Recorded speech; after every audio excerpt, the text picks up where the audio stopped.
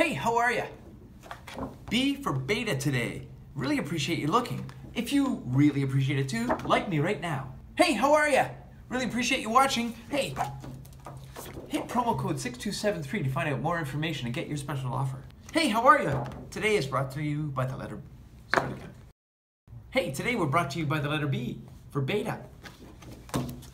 Click here if you want more information. Click now. Call now if you want more information.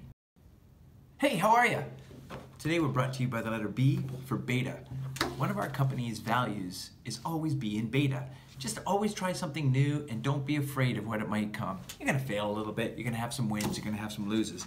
But when it comes to marketing, beta is always an important factor. Remember, you never quite know what's going on. I'm gonna bring your attention, at the end of this video you can check it out, to a website that allows you to have a guess at A/B testing. It gives you two examples of a marketing scenario and you guess which one of them works better than the other one. These are real life situations and you are gonna guess wrong half the time. The point being is that we have great marketing ideas, but we don't know which is the perfect one.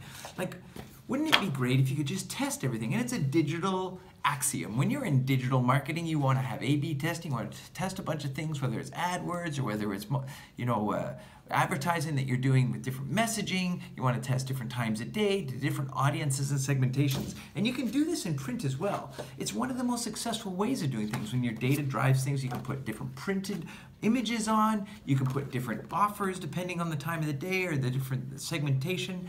Always beta test. And the good news is that if you use things like promo codes or you know your customer base, you can always test just as easily in print because it's a digital print world, the important word being digital, and you can get the kind of beta testing that you need.